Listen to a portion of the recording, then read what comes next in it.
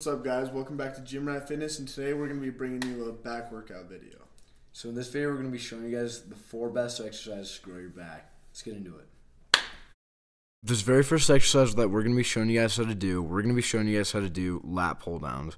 In my opinion, this is one of the best exercises that you guys can be doing for your back because it won't only give you a big back, but it also give you a more defined back. So as you can see in this clip, he's making sure to go all the way up and all the way down. And that's one of the most important things you guys can be doing to grow your back. So get a nice stretch, and then when you're going down, make sure you really squeeze it at the bottom to get as much blood in there as possible. So for this next exercise that we're going to be showing you guys how to do, we're going to be showing you guys how to do seated rows. So seated rows, what you guys want to make sure you do is you guys want to go all the way forward and make sure you're getting a nice stretch in your back. And then when you actually do the rep, you want to pull the bar all the way to your chest and make sure you're getting a nice squeeze to get the most blood in there.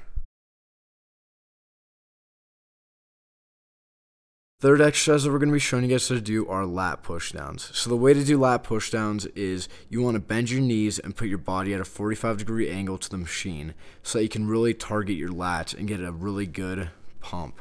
What you want to do is you want to go all the way up and get a nice stretch, and then when you're pulling down, you want to get a nice pause at the bottom because that's what's going to help you get more blood into your back and then just get a thicker back.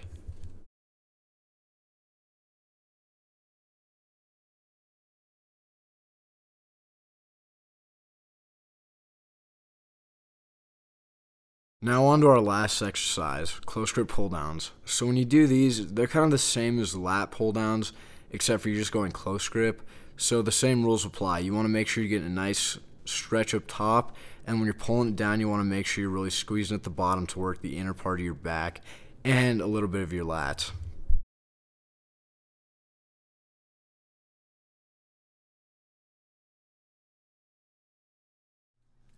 Thank you guys so much for watching. Don't forget to like, subscribe, and share with all your friends.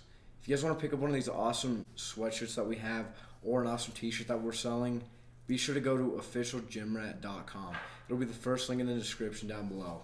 These things are great for just anything. You can wear them to the gym, you can wear them at home, you can wear them for just about anything. One more thing before I go is we'd really appreciate it if you followed us on Instagram at officialgymrat. And it'll also be down in the description, or I'll also just put it on screen, probably like right there. So thank you guys for watching, and we'll catch you guys in the next one.